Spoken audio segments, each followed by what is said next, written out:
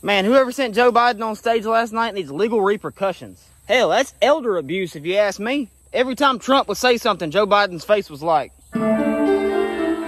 Hell, by the time the debate was over and he had to leave, he looked like he was stoned at 1 a.m. looking for a bathroom somewhere. How do we get out of here?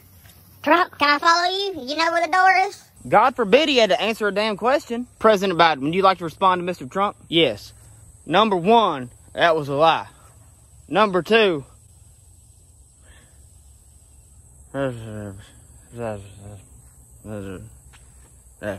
Donald Trump like, Joe, we're on live television right now. The world is watching. You're the president. Joe. What? Temple.